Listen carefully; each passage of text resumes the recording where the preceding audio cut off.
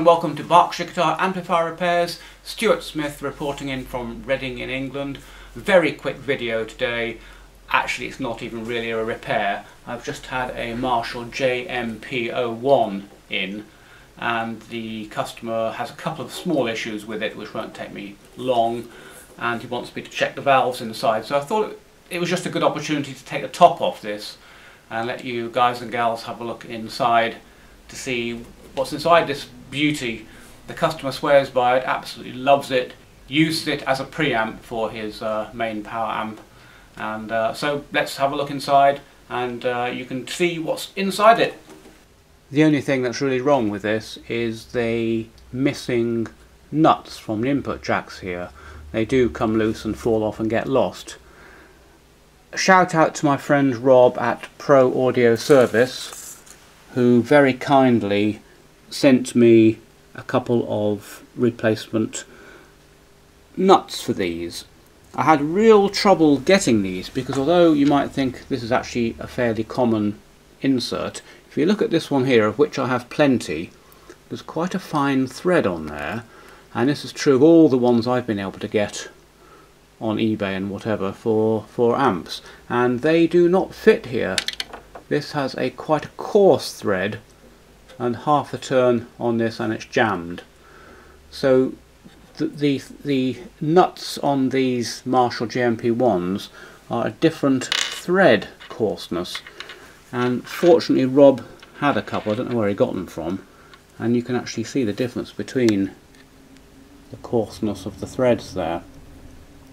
I haven't tried this yet, but I'm sure this one, these just came in the post this morning, I'm sure this will fit perfectly. Yes, and indeed it does. I've got to put the washer on behind this, so I won't do that now. So that's good. If you're up in the Leicester area and you have any amp repairs, Rob is definitely your man. What he doesn't know about amplifiers is not worth knowing, so do use him. He also does quite a mean range of spare parts, so have a look at his website. So it's an interesting little device, this JMP. Lots of presets here: gain, bass, middle, treble, presence, etc. Overdrive 1, clean 2, and it's a digital device, so in that sense it's not kind of really repairable. I've looked inside these before, and yeah, they're full of microprocessors basically, so there's not a lot we can do. But we'll take the lid off and we will also check the valves. We'll test them on my orange tester, which is over here. I don't expect them to have any problems whatsoever. I'm not going to replace them if they're good. So let's whip the lid off and have a look inside. To do that you have to take the end cheeks off here with some Allen keys. So they come off first, and then all of these black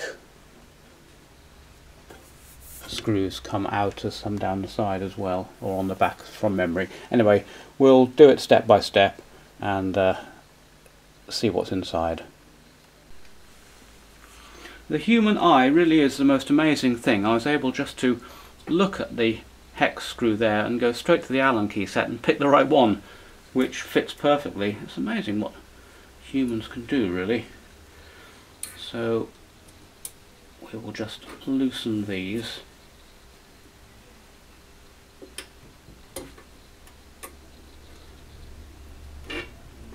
Like that, and then use the longer end to take them out.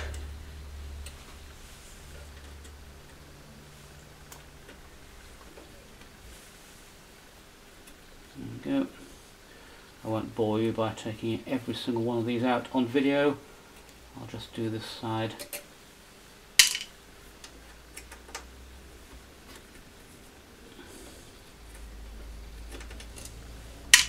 I'm thinking of doing a series called Zen and the Art of Amplifier Maintenance, where you see absolutely every detail. You just have this kind of Zen type music playing quietly in the background. That should get my viewership up. Right, there we go. So that end cheek comes off, and that goes right the way through. This is returned down here, and the chassis is returned up the other way, and that holds them in. So I'll do the other side, then we really can take the top off. Well, I like to show you repairs, warts and all, and we have a problem, would you believe. We can't get this end cheek off here because this end Allen key hex screw thing has been stripped by somebody who put it on last time, and the Allen key won't grip in it. So I'm going to have to drill that out, and then we'll be able to get the end cheek off. This is how it goes, really. So start off with a drill about the same size as the hex insert.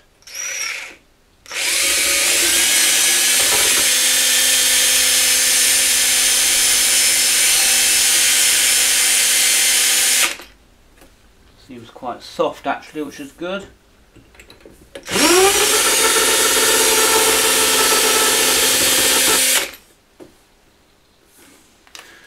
Then what I normally do is just work up through the drill sizes. Eventually the top will just ping off of that hex, leaving the stud inside.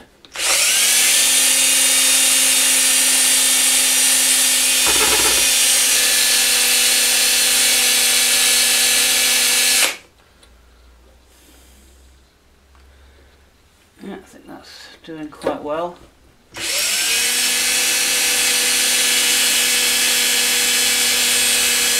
There we go. That came off more quickly than I would normally expect. That's good. Of course that screw can't go back in there now, but it doesn't matter. We only need two holding that on. Perfectly okay.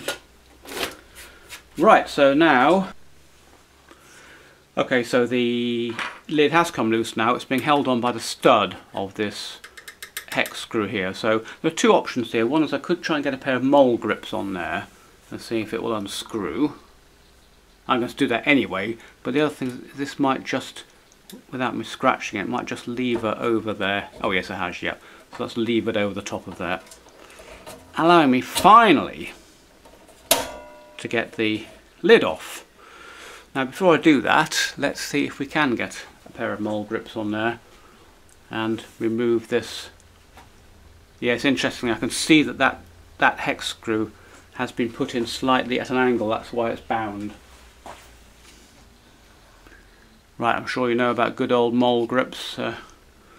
Great things. I don't know whether that will close up tightly enough. Yes, it will. Just need to undo that slightly. We want it virtually closed for this. Let's see if that will grip that. Yeah, that's gripped that quite nicely. And with a bit of luck, that will just unscrew, leaving us the nice screw hole, and we might be able to find a screw that will fit that. Great, look at that. Like extracting teeth, isn't it? There we go, that's good. So we got that out without too much problem, and now we can, at last, ta-da! Okay, so the first thing to notice here is how almost completely unrepairable this device is. If you were foolhardy enough to tackle it, you would have to get this printed circuit board out. All of these are microprocessor chips. What is this? That actually is a microprocessor, an ATC31. I used to use those back in the day. It's a microprocessor chip with its support. In fact, this is so old-fashioned nowadays. That's the EEPROM, which holds the instruction codes for it. That's probably a parallel, serial to parallel or something, not quite sure. Not sure what that is, I'd have to look it up. Some sort of support chip. So all this, and there's a crystal which runs the microprocessor. So all this lot here is a microprocessor, which nowadays you would get into a chip exactly like this, with all the functionality of that and probably 10 times the memory that has got. That's 16K EEPROM chip. I used to use those all the time. 16,000 bytes. These days you can get 8 meg of code in a chip like that for about £3.90. So that shows you how old this technology is. That's the battery backup. which will be there'll be some RAM in here, some holding some variables, and that battery backup holds that memory whilst the power is down. Here are the valves. I expect them to be perfectly okay, but we will test them. Electro-harmonics. Well, that one's an electro-harmonics. Oh yes, I think that one is too, yeah. Interesting, the printing's different. As for the rest of this lot, well, you know, your guess is as good as mine without going down. Op amps, basically. TL74CN, a quad op amp package, so you've got 4 op amps, 4 op amps, 4 op amps, probably 2, probably another 4. This whole lot here is to do with the power supply, so there's your mains transformer. Don't need a lot of current for this, it's not a power amp. And here are your voltage regulators. I haven't even looked at them, but it'll be plus or minus 15 volts, plus or minus 5 volts probably. Here are the smoothing capacitors for the voltage regulators. And that's it. It's all microprocessor programmable. Forget about repairing it. Chuck it in the bin if it stops working. Job. Unless it's something like a diode gone or a voltage regulator chip gone. So that's it really. Thought you'd like a little look inside. Interesting little device. We'll pull these valves now. And we'll put them on the valve tester. I'll fall over if they're not 100%. Preamp valves last quite a long time. You don't really have to change them very often at all. They last decades, in fact. But eventually, like all valves, they do go worn. So let's put them on the old orange valve tester here. With this, you select the valve you want first of all. This is an ECC83, of course, 12AX7, which is the same thing. Just go along here until this lights up as ECC83. I'll just zoom in a touch on there for you. Like so. Then you put the valve in. Press this and it starts testing. And this goes up. And eventually it'll come down to here, and then to here, and to here, and to here, as it goes through the test procedure, and eventually it will give a result, and the result will be 2 of these LEDs will be alight. It will either come up good, worn, or fail. I expect it to come up good.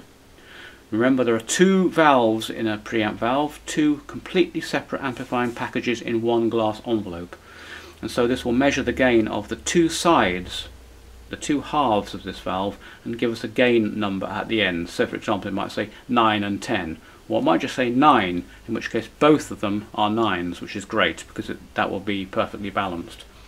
If it's 9 and 10 or 8 and 9 or 7 and 6, that's all okay, but if it was 6 and 13 or something, this would be a hugely imbalanced preamp valve and I would reject it.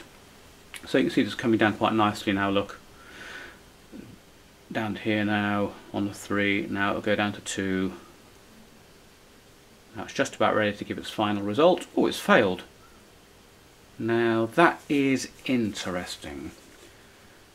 Very interesting. I've had a little bit of trouble with this orange valve tester, I have to tell you, where it will suddenly start failing preamp valves. You know, just doesn't matter how many you put in, you can put 10 in a row in and all come up fail. Turn it off for an hour and turn it back on again and they all come up good. So I'm afraid I don't really know what's going on, but why don't we just put that to one side and try again. Now of course if this one fails, we'll know there's something strange about the valve tester.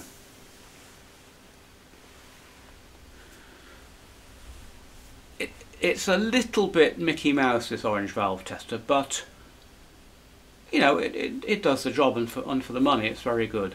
And the alternative to this is a very fancy, huge piece of kit with knobs, dials, bells and whistles, which costs a lot of money, and you have to know what you're doing to drive it as well. So this is a kind of guitarist's valve tester. Plug, press the button and it comes up with good, worn or fail. And I found it pretty reliable actually for preamp valves. As I say, I am getting this odd problem where it'll start failing valves. So this is just about coming up to finish now. If this one fails, Ah, that's interesting. That's very interesting. Okay. Well, maybe I spoke too soon and we have got a faulty valve. Alright, so let me just show you before we go on to that. This is 7 and 8. And so one half of this has got a gain of 7 nominally and the other half's got a gain of 8. That's perfectly okay. So that's come up good, look on the green. So that is a good valve. I'm happy with that one. I'm going to retest this one now. And if it fails again, first of all I'll be very surprised. And secondly, I'll have to put a new valve in. Having said, speaking too soon and saying, they're bound to be okay. I don't use this for power valves, although it does work. I've got a special homemade tester for my power valves where I can get a lot more accuracy on matching, because you need to match power valves, you don't need to match preamp valves. Unless it's going into the phase splitter position, in which case it's useful to have both halves. Ah, that's failed again, you see. Look at that. Right, so something funny going on here. I don't like the results I'm seeing on this. So what I'm going to do is turn the tester off. See, this good valve has come up fail now. I'm not sure what's going on here. So I'm going to turn the tester off for a little while, turn it back on again, and then have another go. It's a shame this, because I'm losing a little bit of faith in the tester now. It's giving me these problems. So I'm going to leave the good valve in, good in inverted commas, and then I'll join you in a moment when we have another go. Okay, the good valve has come up good again, and I'm fairly happy with that actually, that valve. One feature of this tester is that a genuinely bad valve will never show good. But a genuinely good valve will sometimes come up fail. So the fact that that good valve has come up good twice gives me confidence that it's fine. Here is the failed valve, and let's see what that does. I was talking about Kung Fu, which was a kind of a wandering Shaolin monk TV series. Really used to love that as a kid, and it was a shame about David Carradine, the guy who played the Shaolin master, because I think he died in some rather strange circumstances. I think I don't know, there was some sort of hint he might have been involved in some sort of auto asphyxiation or something. Anyway, he was found dead in a hotel room of suffocation, and he had quite a checkered life, so he wasn't really the peaceful, loving Shaolin monk we'd all come to know and love. Real pity. But that started off that whole Kung Fu phase. That's come up fail again, this one. I'm not sure what to do now.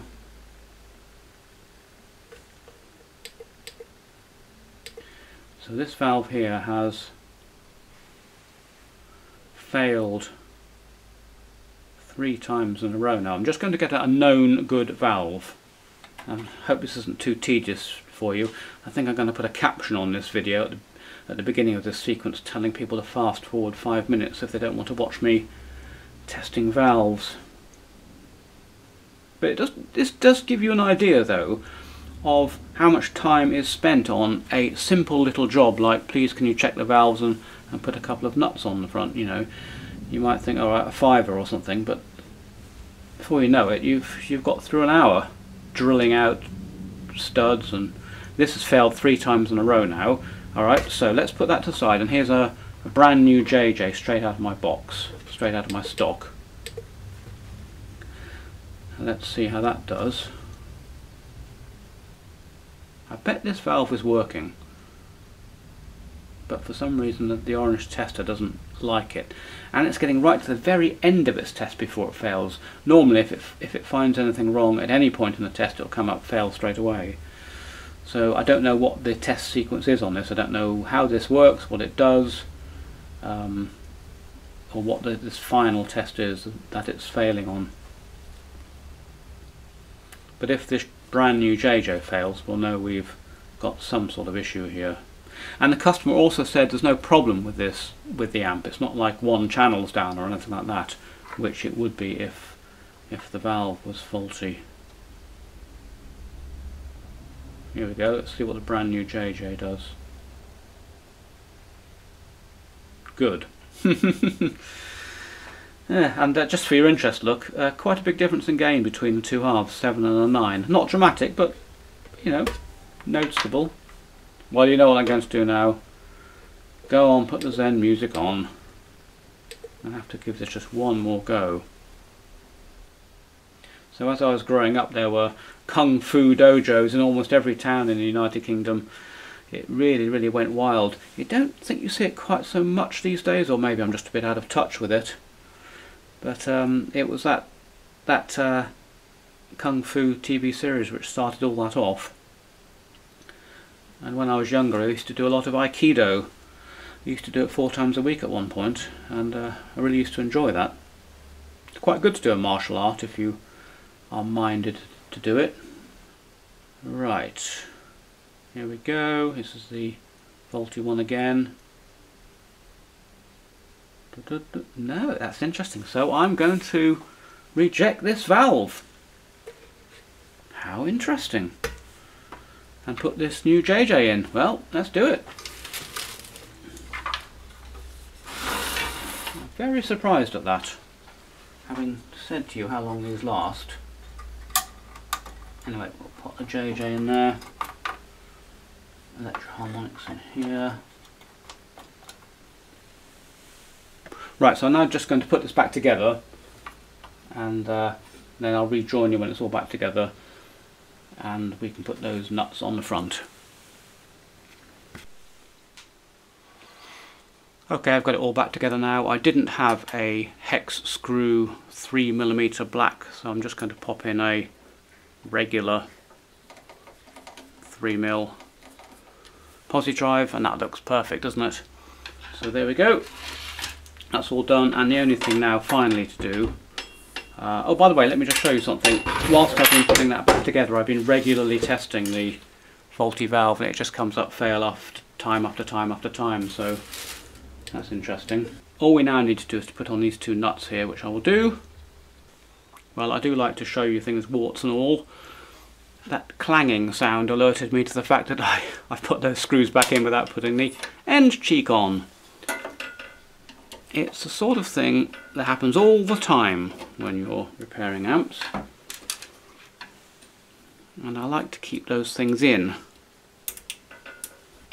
It's very easy to run away with the idea that the amp repairer is some sort of super person who hones straight in on faults, never misses anything, never makes any kind of mistakes, always puts things back together perfectly the first time.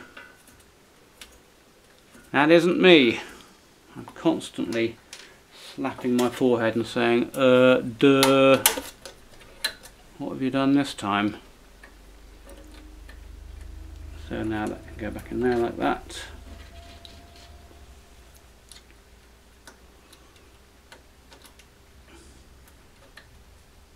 Yep, that's okay.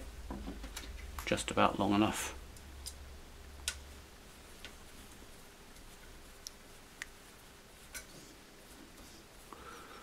Tighten those up, and there we go. Good. So, before I was so rudely interrupted, we're now just going to put in those new nuts.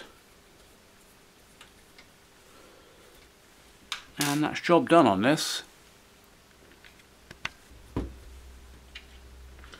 And 2.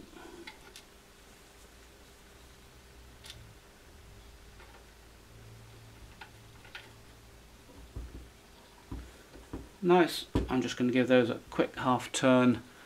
I bought this thing on the internet at somebody's recommendation.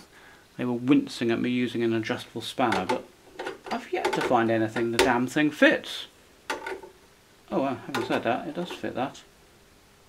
It's supposed to be a tool for doing exactly the sort of thing, but every pot I've tried it on so far, it hasn't worked. But as it happens, it's worked on that, so there you go. The first use it's got.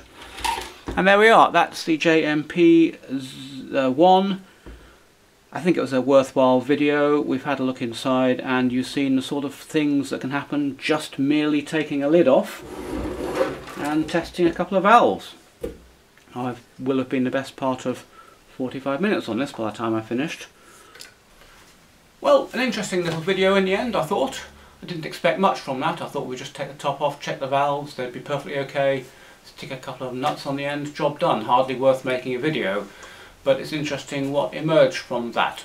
I've tested that valve a few more times and it's fail, fail, fail each time, so don't know. I bet it was working though. I bet it sort of sounded okay. There's something the orange valve tester doesn't like about that valve, so it was best to reject it. Well, there you go. Thanks again for watching. I'll catch you on the next video.